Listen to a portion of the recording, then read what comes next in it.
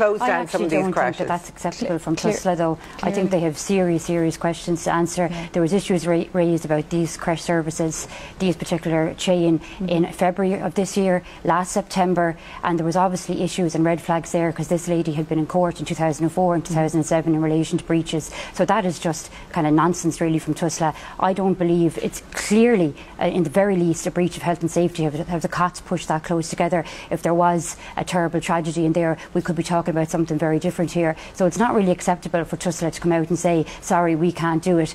That's in the book, and unfortunately this is what we see time and time again in relation to government departments, and I think the Minister needs to be very hard on Tusla here, and they need to get their act together and get this sorted. As soon as possible. That we need to look at in all of this is where exactly do we see the childcare and early years sector, because this whole thing of it being for profit is not going to work. You cannot put the care, and what we want to see from the early years is nurturing children, caring for children, making them be the absolute best. But I suppose they're not run as charities either. Yeah. I mean, they are, a lot of the time, they want to make a profit. We're not Russia here. No, but this is the thing. This is the debate that we need to have here. It's actually a public service. I mean, we talk a lot in this country about trying to encourage women back to education and back into the workforce. We even talk about in the political world, we need more women. The reality is we need to have good, quality, affordable, accessible childcare. And the vast majority of workers out there provide that, but they need to be rewarded for that, as well as parents being helped with the cost of that. But I mean, unfortunately, a problem with this government as well, that there doesn't seem to ever be any sort of responsibility or accountability.